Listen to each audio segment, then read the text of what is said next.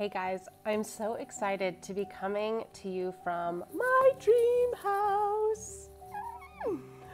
Oh my gosh. Okay, so I don't want to get you too dizzy, but I have to say, yes, there's lots of boxes behind me and there's more boxes over there, but that's okay.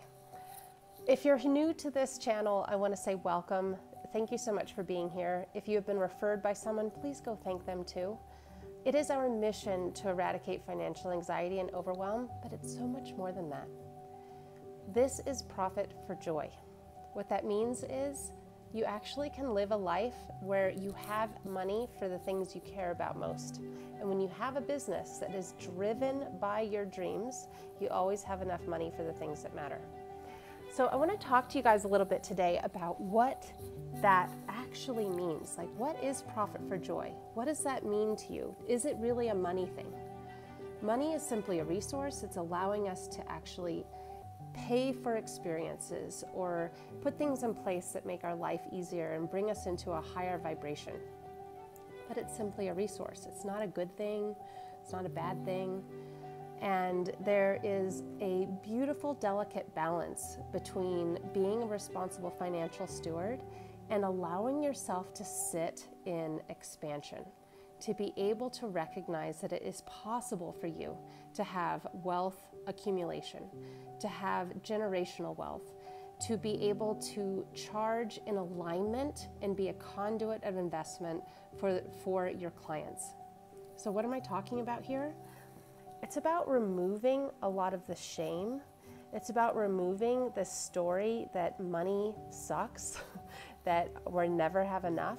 And it's actually becoming much more aware of what our relationship is with money.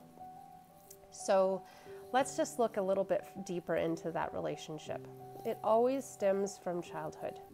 When we have our first experiences with money, it starts to develop subconscious patterns and subconscious behaviors around that particular subject. And because money is 99% behavioral and emotional, it can be really, really freaking complicated. So for example, when I was younger, my parents made good money, but it was like we didn't.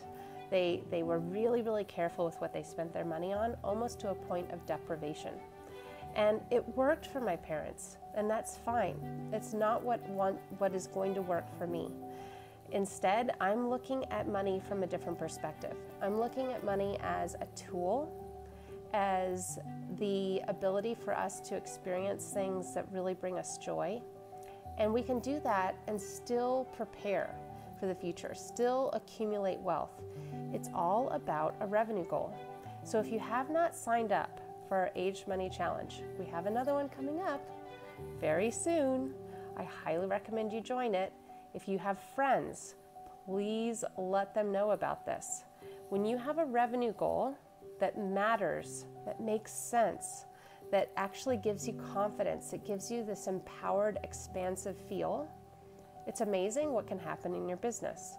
It's just all about being honest with yourself with what you really want, what you really need for money and for resources and for the things that matter to you in life. Okay?